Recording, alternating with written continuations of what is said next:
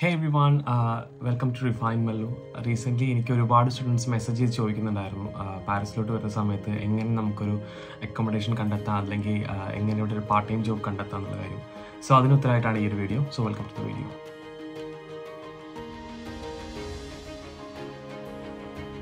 So പാരീസിലോട്ട് പഠിക്കാൻ വരുന്ന സ്റ്റുഡൻസിന് യൂഷ്വലി നമ്മളിവിടെ കണ്ടുവരുന്ന അക്കോമഡേഷൻ ടൈപ്സ് എന്ന് പറയുന്നത് 3 തരത്തിലാണ്.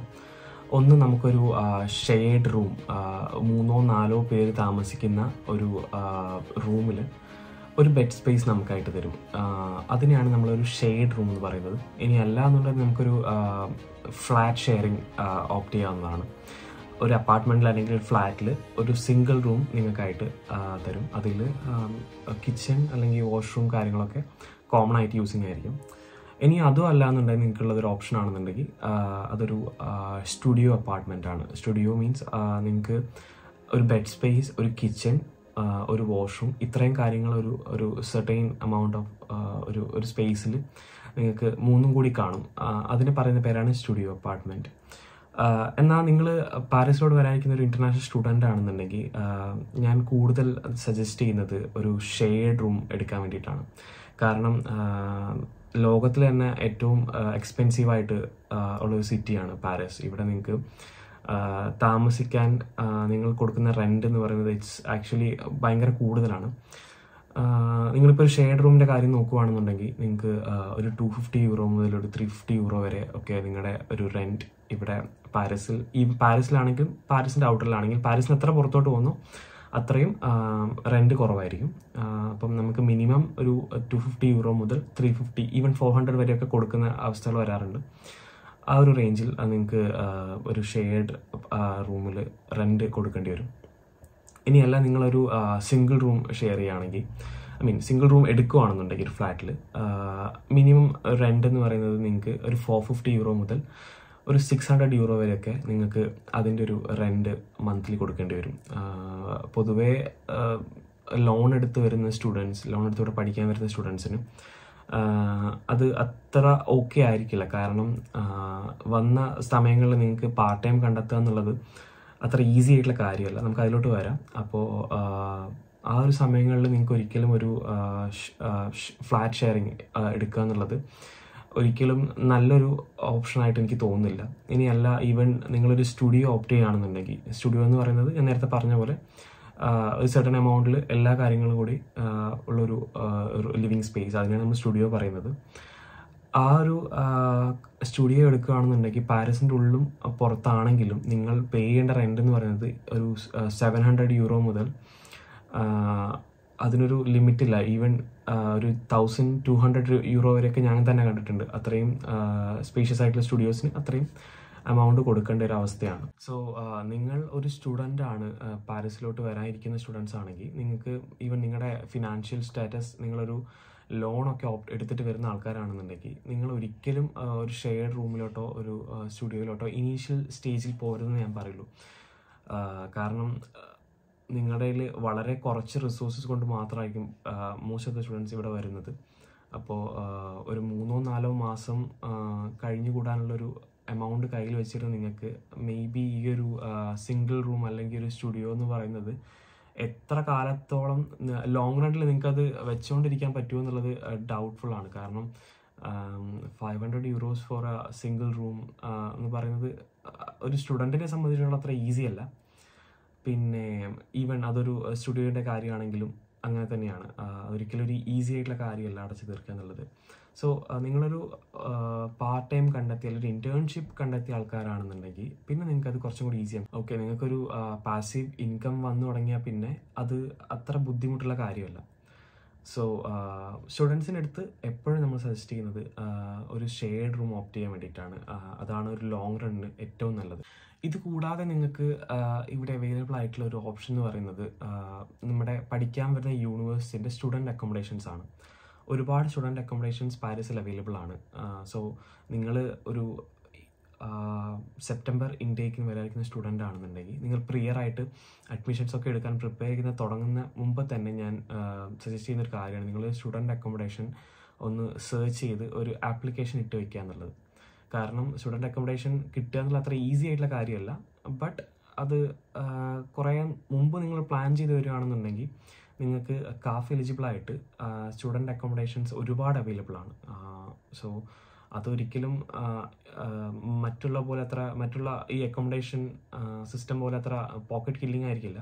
കുറച്ചും കൂടി കുറഞ്ഞൊരു റേഞ്ചിൽ നിങ്ങൾക്ക് കുറച്ചും വൃത്തിയുള്ളൊരു അറ്റ്മോസ്ഫിയറിൽ ജീവിക്കാനുള്ളൊരു അവസരമാണ് അത് ഒരുക്കുന്നത്. സോ അങ്ങനെയൊരു ഓപ്ഷൻസ് നിങ്ങൾ അവൈലബിൾ ആണ്. ഈവൻ നിങ്ങൾ പഠിക്കുന്ന യൂണിവേഴ്സിറ്റീസിൽ അങ്ങനെ ഒരു സ്റ്റുഡൻറ്റ് അക്കോമഡേഷൻ അവർ പ്രൊവൈഡ് ചെയ്യില്ല എന്നുണ്ടെങ്കിൽ നിങ്ങൾക്ക് പബ്ലിക് യൂണിവേഴ്സിറ്റീസിൻ്റെ പല സ്റ്റുഡൻറ്റ് അക്കോമഡേഷൻസ് ഓപ്റ്റ് ചെയ്യാം. ലൈക്ക് സിത്തെ യൂണിവേഴ്സിറ്റി അങ്ങനെ കുറച്ച് സ്റ്റുഡൻറ്റ് അക്കോമഡേഷൻസ് അവർ എല്ലാ സ്റ്റുഡൻസിനും വേണ്ടി പ്രൊവൈഡ് ചെയ്യുന്നുണ്ട്. സോ അതും നിങ്ങൾക്ക് ഓപ്റ്റ് ചെയ്യാൻ പറ്റുന്നതാണ്, നല്ലൊരു ഓപ്ഷനാണ്. ഞാൻ ഇതിൻ്റെയൊക്കെ വെബ്സൈറ്റ്സ് ഈ ഡിസ്ക്രിപ്ഷനിൽ കൊടുക്കാം. സോ നിങ്ങൾക്കത് ചെക്ക് ചെയ്ത് കഴിഞ്ഞ് കഴിഞ്ഞാൽ ഒരു ഐഡിയ ഫിഗർ ഔട്ട് ചെയ്യാൻ പറ്റും ഇതിൽ നിന്ന് എങ്ങനെ ഒരെണ്ണം കണ്ടെത്താന്നുള്ളത്. ഇനി അതല്ല, നിങ്ങൾ പാരീസിലോട്ട് വരുന്നത് പെട്ടെന്നൊരു പ്ലാൻ ആയിപ്പോയി, നിങ്ങൾക്ക് ഇതിനൊന്നും റിസർച്ച് ചെയ്തൊരു സ്റ്റുഡൻറ്റ് അക്കോമഡേഷൻ അല്ലെങ്കിൽ ഒരു ഫ്ലാറ്റ് കണ്ടെത്താൻ പറ്റാത്തൊരു സിറ്റുവേഷനോട് എത്തുമ്പോൾ നിങ്ങൾ യൂഷ്വലി പ്രിഫർ ചെയ്യേണ്ടി വരുന്നത് ഒരു തേർഡ് പാർട്ടി ഒരു ഏജൻറ്റിനെ ആയിരിക്കാം. സോ അവരുടെ കമ്മീഷൻ എന്ന് പറയുന്നത് ഓൾമോസ്റ്റ് നിയർലി നിങ്ങൾ കൊടുക്കുന്ന ഒരു 1 month റെൻറ്റ് എത്രയാണോ ആ സെയിം എമൗണ്ട് നിങ്ങൾ അവർക്ക് പേ ചെയ്യേണ്ടതായിട്ട് വന്നേക്കാം.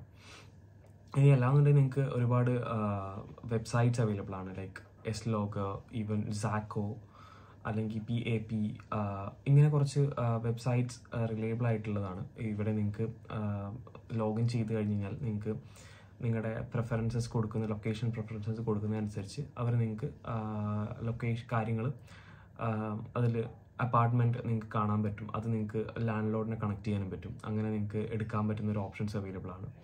ഇനി അല്ലാന്നുണ്ടെങ്കിൽ നിങ്ങൾക്ക് ഏറ്റവും റിലയബിൾ ആയിട്ട് നോക്കണമെന്നുണ്ടെങ്കിൽ നിങ്ങൾക്ക് Airbnbs അവൈലബിൾ ആണ്. പക്ഷേ അത് കുറച്ച് എക്സ്പെൻസീവ് ആയിരിക്കും. സോ വരുന്നത് പ്രിയർ ആയിട്ട് എപ്പോഴും പ്ലാൻ ചെയ്ത് വരുന്നതായിരിക്കും എപ്പോഴും ബെറ്റർ. അക്കോമഡേഷൻ പോലെ തന്നെ സ്റ്റുഡൻസ് ചോദിക്കുന്ന ഒരു കാര്യമാണ് എങ്ങനെ ഇവിടെ വന്നിട്ട് ഒരു പാർട്ട് ടൈം ജോലി കണ്ടെത്താന്നുള്ളത്.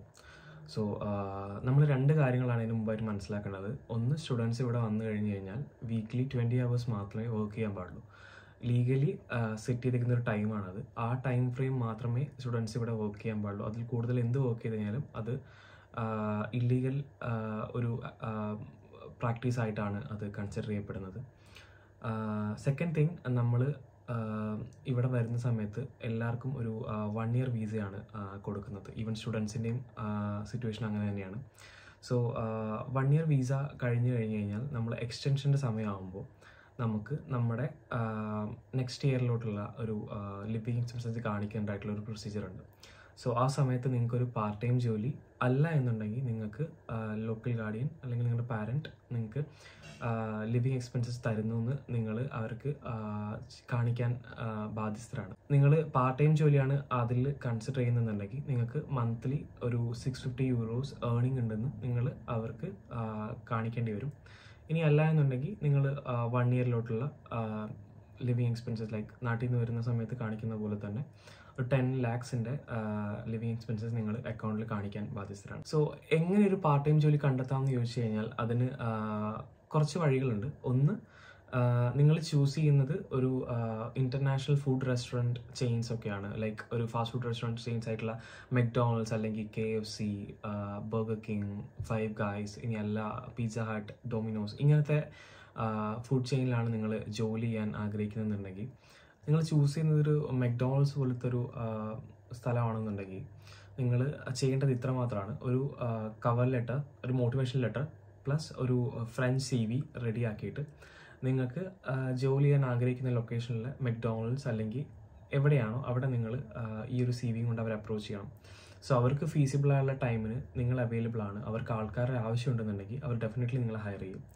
ഇനി അല്ല നിങ്ങൾ KFC, ഈവൻ 5 guys പോലത്തെ ഒരു റെസ്റ്റോറൻറ്റ് ചെയിൻ നോക്കുകയാണെന്നുണ്ടെങ്കിൽ നിങ്ങൾക്ക് അവർക്കൊരു സെർട്ടൻ പ്രൊസീജിയർ ഉണ്ട്. ലൈക്ക് അവരുടെ പോർട്ടലിൽ നിങ്ങൾ നിങ്ങളുടെ CVയും കാര്യങ്ങളും അറ്റാച്ച് ചെയ്തിട്ട് അപ്ലൈ ചെയ്യണം. എന്നിട്ട് അവർക്ക് ഓക്കെ ആണ് എന്നുള്ള ടൈം ആണെങ്കിൽ അവർ നിങ്ങൾ ഇൻ്റർവ്യൂ കോളിന് വേണ്ടി വിളിക്കും. സോ അങ്ങനെ ഒരു ഓപ്ഷൻസ് അവൈലബിൾ ആണ്. ഇനി ഇതല്ലാതെ നിങ്ങൾക്ക് ട്രൈ ചെയ്യാൻ പറ്റുന്ന ഒരു ഓപ്ഷൻ എന്ന് വെച്ച് കഴിഞ്ഞാൽ ഇവിടെയുള്ള Indian restaurant, French restaurant, Indian super markets, even French super markets try ചെയ്യാവുന്നതാണ്.